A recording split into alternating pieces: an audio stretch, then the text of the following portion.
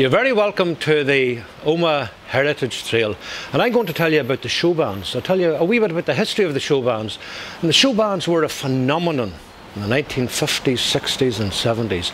And on the trail we're going to see some places that were closely involved with the Showbands. So come on with me and I'll take you down the streets of Omagh.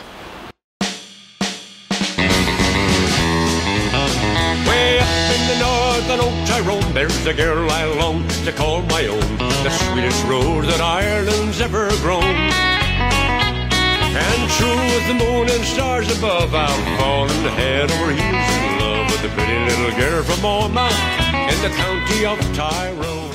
The many and varied images on the boards of the exhibition cover the influences on the rise of the Showbands in Omagh from the 19th century, where you had St Eugene's Band, and then in the middle of the 20th century you had the development of the pantos in Omagh, which were a phenomenal success. You had also the influence of traditional music and ballads on the development and the rise of the Showbands. You can see then the story of the Showbands beginning with the Clipper Carlton from Strabane, Newton Stewart, the development then through the Melody Aces, and the Platters changed their name to the Plattermen, and the Plattermen became one of the most successful Showbands in that whole era's history. From the Plattermen we can see then the way that music changed, the rise of the Buckaroos, which had quite a country sound, whereas the Platters and the Plattermen were more of a pop sound. We also then can see the rise of the polka dots, and from that the development of the pop sound with Derek and the Sounds, with the great Derek Mahaffey. And then from that we can leap into then the singers like Frank Chisholm in the 1970s, who took music in this part of the world into a completely different direction. The exhibition tells the story. The history hasn't been written yet. There is no definitive history of the Showbands, but these images and the information in this exhibition will give you some sense of the importance of the Showbands, the development of the Showbands, and the demise of the Showbands. My ring and tells her friend she's gonna marry me. Best of all, she tells them all she's happy as can be. My name is Tom Sweeney, and I'm a singer and songwriter and entertainer. The Showband started roughly around the late 1950s. You must remember, first of all, back in those days there were no TV, very little radio. The only places where young people could meet, young men and young women in their teens and so forth, were the dance halls. And when the dance bands began, the dance halls, every parish in Ireland had a dance hall, and they would be packed on maybe Friday night, Saturday or Sunday. And it was a social necessity. There was nowhere else to go. There were no bars, there were no, young people couldn't go into a bar then. And they couldn't even sell alcohol in the dance halls either. They only sold, we called it lemonade or orange juice, you know. So Showbands and dance halls were very, not just important musically, they were very important socially for the interaction of young people all across Ireland. Well, like anything, if it's new, there are going to be people against it, you know. And these Showbands were doing a lot of cover versions of songs from the charts in America and so forth, you know. And I suppose a lot of the old conservatives in Ireland would have seen it as a bit new and a bit sort of not risque, but a bit not in keeping with the Irish country ways, you know. But then once they got over that, they were absolutely massive. They were huge. Well, Stephen McKenna, you may or may not know, Stephen McKenna wrote a column here for the newspaper for 50 years every week, the Ulster Herald, called As the Man Says. But he was also a brilliant musical brain too. And Stevie used to write a lot of the pantomimes and shows here, and he would write the scripts, and I would help to write the songs and so forth. But to work with Stevie was an absolute pleasure. He was a dear friend of mine, and I miss him every day. Brilliant man. It was great to work with him, yeah. Well, my name is Phelim O'Neill. I'm a nephew of Jimmy O'Neill, my father's brother, who formed and ran the Swing Earls in the 50s, late 50s. Jim, my uncle, like most early Showband members started off life with the St Eugene's Brass and Reed Band, which was, the full title was St Eugene's Temperance Brass and Reed Band, which was formed in Omagh way back in the mists of time, really. And a lot of the musicians who joined Jim in the Swing Earls were also in St Eugene's Band. So they had their early tuition, if you like, in their instruments, especially brass instruments, in that band. And dance bands were beginning to be popular around that time, so I suppose some of them got together and wanted to extend their musical experience in a show band. Well, they weren't called show bands then, they were called orchestras. So the Swing Earls, for example, was called the Swing Earls Orchestra when it formed. And that was not unusual, because there's a famous band conductor then called Joe Loss, orchestra conductor called Joe Loss, who used to tour with his orchestra, and he toured Northern Ireland as well. So orchestra was the name of the game then, and gradually the orchestras morphed into show bands. What would your earliest memories be of the show bands? Probably earliest memory would be Uncle Jim practicing his instruments. Jim was a gifted musician. He was a very natural musician. I think he had 6 lessons in music, and then he was free, you know, taught himself. But he played the clarinet, he played the saxophone, that's the tenor sax and the alto sax.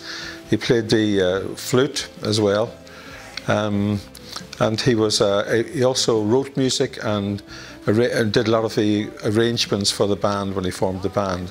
So a lot of my early memories was listening to him practice his scales at home. The town hall in Omagh is alas no more. It was built in the early part of the 20th century, and for many, many years it served as a venue for entertainers, musicians and many, many events. Performers such as the great Micheál MacLearmor trod its boards. Local legend has it that the great tenor Joseph Locke gave his first professional performance on the stage of the town hall. The town hall in Omagh became a very, very popular venue in the 1950s when Paddy Laird and Paddy Bogues worked on the pantomimes and created over many, many years the phenomenally successful pantomimes, which legend has it had buses coming the whole way from Derry, lined up outside the town hall. And the town hall was of its time. The town hall had a lovely glass ceiling, but alas, it fell into disrepair. And like a phoenix rising from the ashes, the Struhl Arts Centre is now the replacement. A centre for the arts, a centre for entertainment, and a centre for musicians and performers.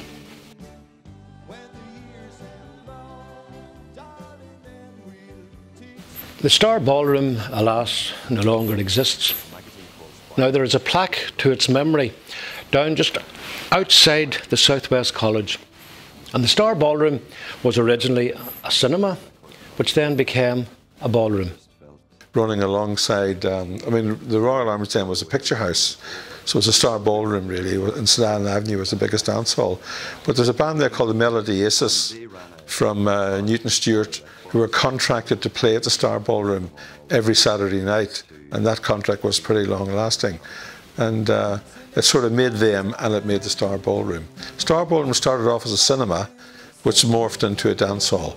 And like the Royal Arms started off as a cinema, which morphed into a dance hall. As you can see the changing patterns of entertainment there, you know. My name is Damien Given. Full name's Peter Damien Given, but I'm known as Damien. I spent approximately half my adult life and some of my teenage years, my early teenage years, as a professional musician. First of all in small groups and then in the show band scene. The Star Ballroom that was on the site of where I first began my teaching career, which was when I finished. So I had a recording studio.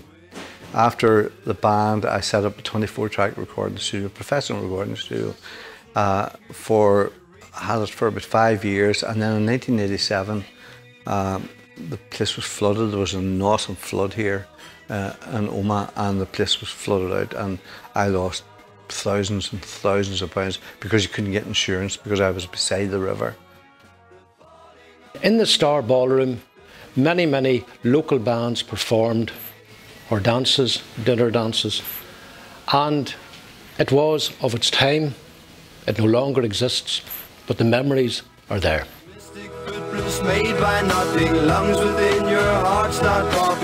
McSorley's record shop was very important in the development of the show bands. It was a record shop that provided music, it provided LPs, EPs, 78s. Initially it had been a bicycle shop as far as I remember, and it also then was the place where you could get your the old batteries recharged. And Tommy Kernan, who ran or owned McSorley's record shop, would have provided the most up-to-date songs and tunes for the show bands. Tommy would go up to Belfast on a Monday and bring down the records that he thought would have appealed to the audience of the show bands. Well, if I cast my mind back, say, to the 1970s, to my recollection, you had McSorley's record shop. You also had Black's Furniture Store, which is on the site of SuperValu, I think. My memory is right. And they sold records, and also McGrade's in John Street sold records at one point. And they were the go-to places for music. And they gradually just dwindled and disintegrated, and that as tastes changed, so the record shops, I think, just in a way faded out. McSorley's would have supplied the latest tunes and songs for the show bands. Tommy Kernan would have gone up to Belfast to buy the latest songs and what he would have thought would be the latest hits that would have appealed to the audiences. And that's how they tapped in. But you have to remember, prior to that, for example, when the Melody Aces went on the road, they had a wealth of material that had been brought back by Shea Hutchinson from America.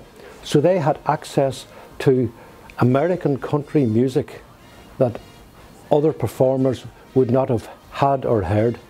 Well, McSorley's was a business, and like all businesses, you know, you have to provide a service for the people. You have to provide goods that people want to buy.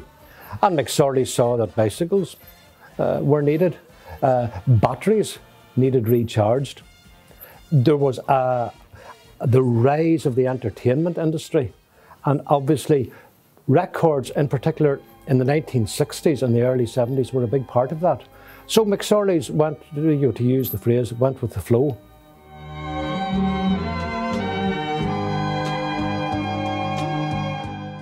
The Royal Arms was the preeminent venue for the show bands.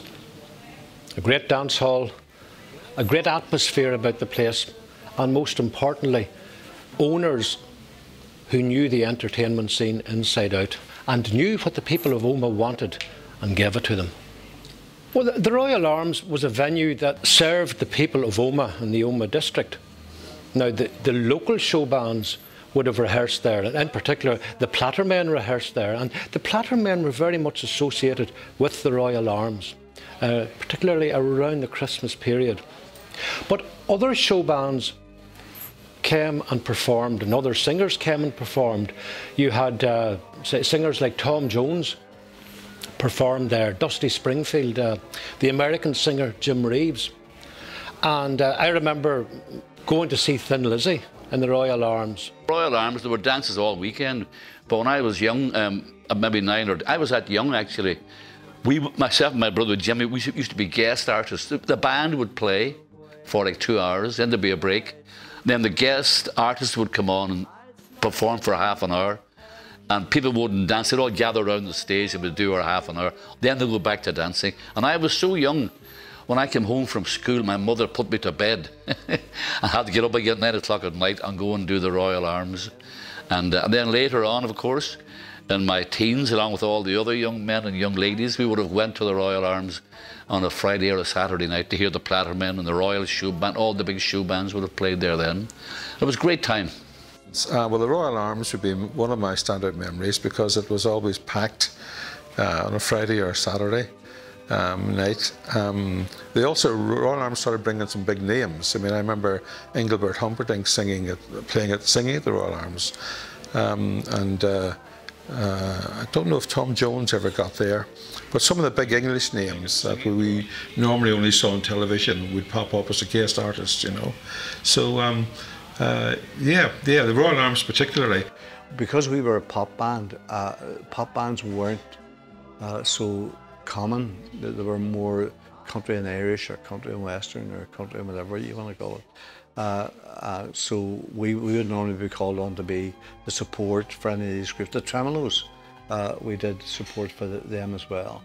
And we would do tours of the country, and we would support these groups wherever they would go.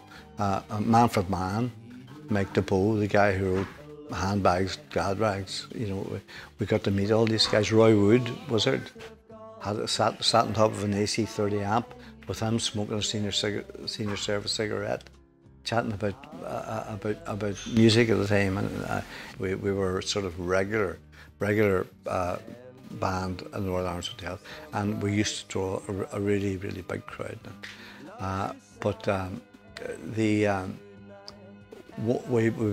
We played support there to both Engelbert Humperdinck and Tom Jones.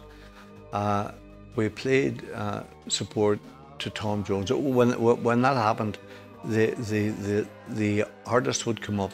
There was a set of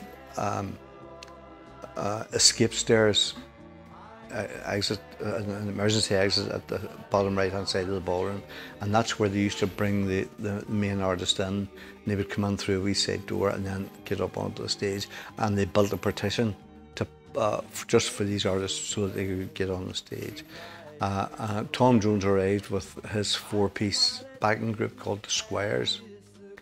They were just a guitar group, and he arrived with his tuxedo. The Squires came on, did a few songs, and then Tom jumped up on stage, and we were talking to him, and he was really down to earth and just a cool dude. There used to be a very famous clarinet player, English guy, huge in the charts. He had a song called Stranger on the Shore. His name was Acker Bilk. He used to play here, he'd pack the place. But he used to stay in the Royal Arms, and one night, Elaine told me this, there was no room in the Royal Arms, but there was a hotel up on High Street called the Melville Hotel up here, and she booked him into the Melville. So when he got to town, he goes, Elaine, I'm not staying in the Melville Hotel, I've got to stay in the Royal Arms. She goes, well, the Royal Arms is packed, you've got to stay in the Melville. He goes, Elaine, no stay, no play. And she goes, well, Acker, no play, no pay. So then he went and he stayed. We were then playing support for Engelbert Humperdinck. And Engelbert Humperdinck really had some sort of a thing about his head getting through the door. He was sort of a prat of the highest order. He didn't want to know us, didn't want to know anything at all. He was wearing his tuxedo. He took out, in the middle of it all, when things warmed up, he pulled off the coat. And he gave the coat to one of the guys in the band, and the guy took the coat and hung it over the back of a chair. The place was stuffed. The place was really stuffed. There were 1,300 people, over 1,300 people in the Royal Arms, which had a license to hold 800 people. And the floor started to crack, started to give way. At one stage, people started squealing and screaming, but up at the front, you could hear the floor going with the weight of all the people up pushing up on the stage to get a glimpse of Engelbert. But he took this notion that the people in the back can't see me. Can somebody get me two more chairs? Got in the two chairs. He stood up in the two chairs. He started singing. The song, I think, was 10 Guitars, which is a sort of up-tempo thing. And he proceeded then to pull off his bow tie. After the bow tie, he started opening the top buttons of his shirt. to show a wee bit of hair in his chest, and then he opened up the waistcoat, and then, not satisfied with that, he whipped the waistcoat off, and he started swinging the waistcoat around the top of his head. But he was cute enough to know this is an expensive waistcoat. I'm not letting this go out into the crowd. So he made sure he swung it backwards, and it hit me in the face. I was standing at the back. I was standing at the back of the stage, and it hit me right in the face. And I remember I clawed it like that there, and I just rolled it up into the ball, and I fired it and had him in the back. I was so disgusted with him. I had never liked him, never will like him. I said for crying. Isn't it amazing the way that our attitude towards music and entertainment have changed and evolved over the years? T.S. Eliot, the great American writer, in his poem The Love Song of J. Alfred Prufrock, said, "I have measured out my life in coffee spoons."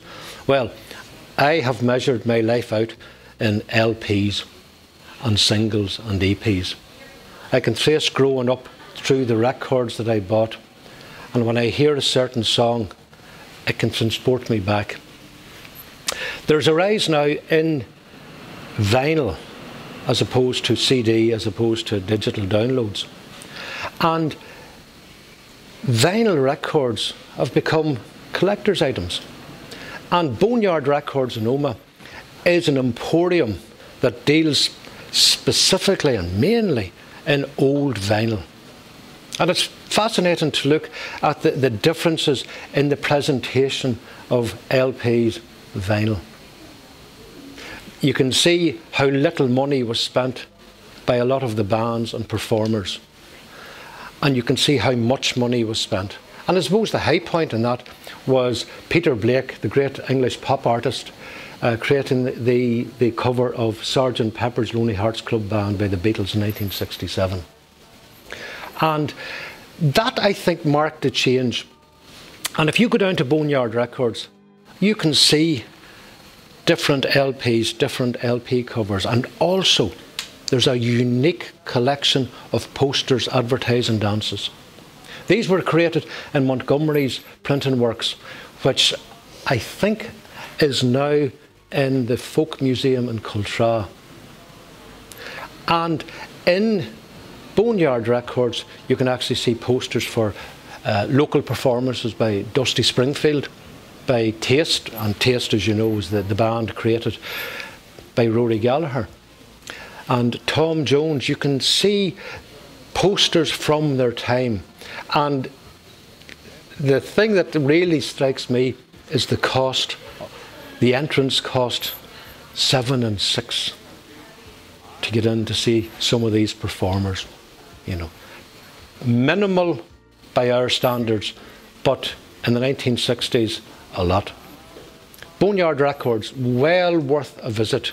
It's an emporium of history, and it's a kind of a cultural history. There's an old jukebox there as well, and a very, very knowledgeable owner who could actually go in depth into almost every LP that he has. Well worth a visit.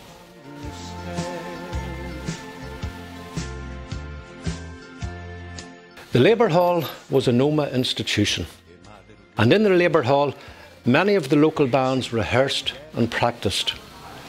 The Labour Hall was a kind of a community venue just off John Street where the Way In stands now. Alas, it is no longer, but it was very, very important in the evolution of the show bands, in particular in the early days.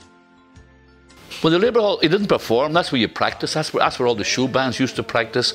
That's where St Eugene's brass band used to practice every Sunday. That's where was our headquarters. So you didn't play there, everyone just practiced there. And that was the bottom. We lived at a row called Fairmount Terrace, and the Labour Hall was at the very bottom of the Gallows Hill, very bottom of Fairmount Terrace. All the show bands, the Platter Men, the Polka Dots, everyone practiced in the Labour Hall. It was a Labour Hall. It was built for unions. Gallows Hill was a place of a lot of working men, carpenters, painters, bricklayers, and each union would have a meeting there, like one night a month or whatever. That's why it was called the Labour Hall. And then it was used for the show bands to practice during the day. The Labour Hall was called the Labour Hall because it was owned by the local trade union congress. So all the trade unions for all the different, for plasterers, for plumbers, for all the different trades that were very, very strong back in those days, they used to have meetings, and all their meetings would take place on different evenings in the Labour Hall, hence the name, as I say, Labour Hall. It was for people, labourers, not labourers, but people who were labour involved. The late Brian Call would talk fondly of his memories of actually flicking pebbles onto the wall or the roof of the Labour Hall to disrupt the musicians. And this lovely image of the great Brian Call just rather cheekily creating mayhem just for the sheer fun of it.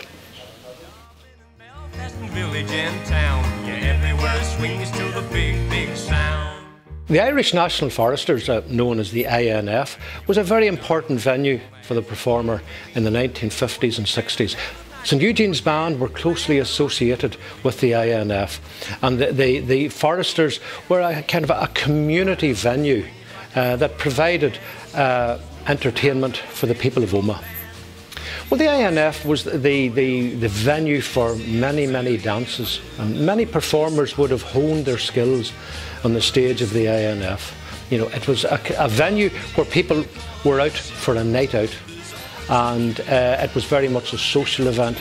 And as I said, many dances would have taken place over the years in the INF. Well, the INF was, by its constitution, very much an Irish institution.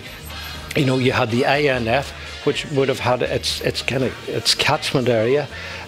Equally, you had the Orange Hall, would have had its catchment area, and in these venues, people would have got together, and sometimes they would have catered perhaps for one audience rather than another. But you can't say that it was specifically one side or the other. Again, with the rise of the Troubles, entertainment in a way became segregated as well, because people were loath to go out, people were afraid to go out at times. And of course the Miami killings really marked a point when entertainment in this part of the world changed forever. Well, I think people who were members of the Irish National Foresters, their friends and their families, it would have been a form of a social club, I suppose you could describe it as. And it was also the ethos of the INF and the Foresters was that it was there to help people, to run events, to help, to raise funds, to help others. So there is a kind of a social aspect and a very much a community aspect. I don't know if you could actually say that it catered to one, say, sector or part of the town. But as with all venues, and particularly with the rise of the Troubles, people felt safer going to a place that was easily accessed and was safe. Oh, the no jiving signs. Well, why were the no jiving signs there? Well, jiving perhaps was looked upon as maybe a step too far. A step too far. This kind of, it wasn't very sedate. It wasn't a kind of dancing that was elegant. And these were not Fred Astaire and Ginger Rogers dancing around the ballroom. Jiving was energetic. It was obviously a lot of fun. And to perhaps some of the older generation, this was looked upon as something that was not quite right. If you take it back a few generations, you listen to a singer like Bing Crosby, and Bing Crosby is very much an old crooner and is very gentle. But in his early days, in the 1920s, he was actually looked upon as a threat, because with his singing, it was almost whispered, because he was using a microphone. Singers before that would have had no microphone and they would have bellowed the song out. But suddenly you have Bing Crosby coming along and it's very intimate. And perhaps the same kind of thought occurred to the older generation who viewed jiving as just a step too far that could perhaps lead to something else that we don't even want to think about. Links between the assorted entertainment areas. I don't know if there were any kind of links in terms of sharing of resources, sharing of personnel. And you have to remember that in the 1950s and 60s and 70s, venues were few and far between. And it's only perhaps with the rise of the Royal Arms in the early 1960s that Omagh, really can cater for big bands, for big sounds, and most importantly, for a big crowd.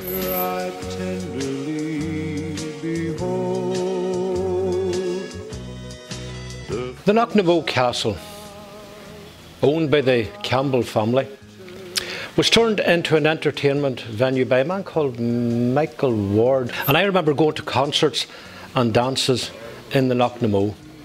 And the Knocknamoe had its time, like all entertainment venues. Very, very successful at weekends. Performers like Don McLean, who wrote American Pie, performed in the Knocknamoe.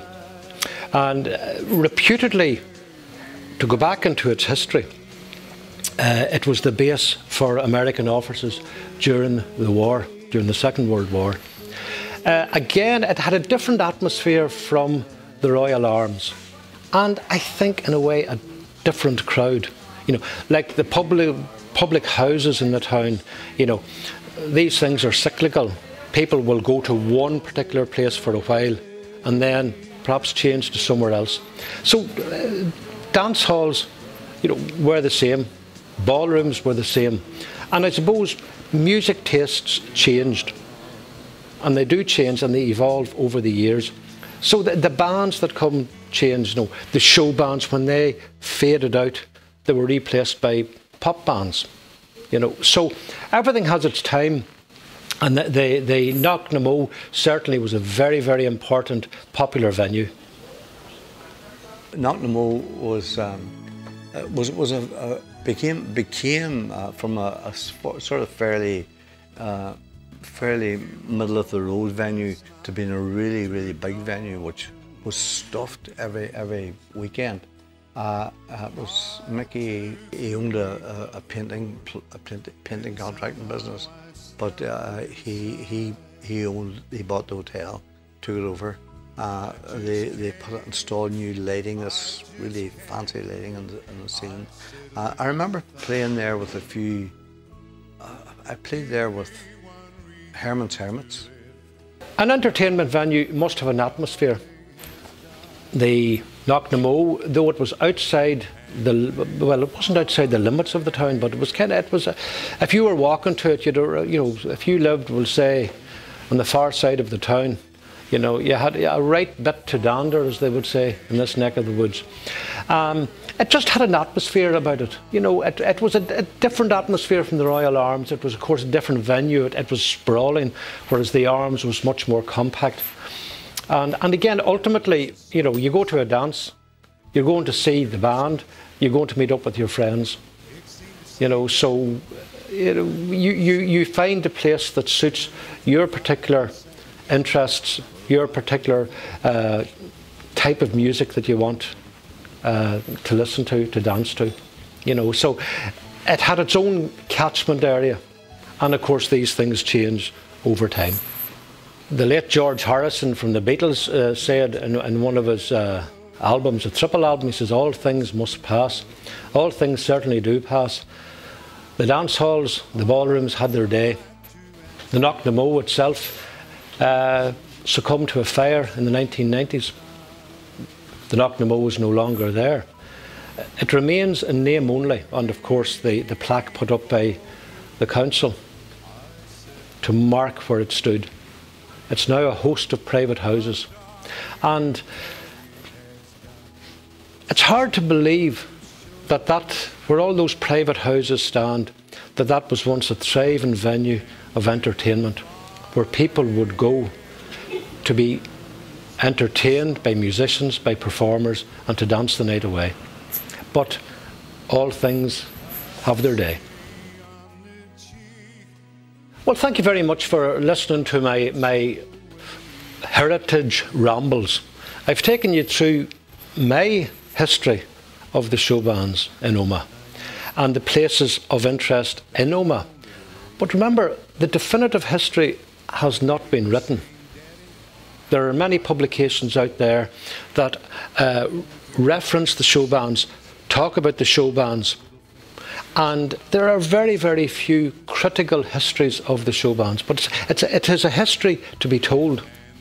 Now, what I would suggest is that you come to the Strual Arts Centre, you take a look at the exhibition, you follow the path around the town. Some of the places are still extant, they still exist, others are mere memories. But follow that trail and talk to people of the town. Talk to them about their memories, and most importantly, listen to the music of the Showbands. And that'll bring you back into that wonderful era that had a lifespan of 15 years, but that is still so important to so many people. And perhaps, like the phoenix from the ashes, the Showbands will rise again. Way up in the northern Oak Tyrone, there's a girl I long to call my own, the sweetest rose that Ireland's ever grown. And true with the moon and stars above, I'll fall head over heels in love with the pretty little girl from Omagh in the county of Tyrone. There's cute little girls in Showband, oh, they're just as pretty in Monaghan, for this to every roving eye is known. And through with the moon and stars above, I've fallen head over heels in love with the pretty little girl from Omagh in the county of Tyrone.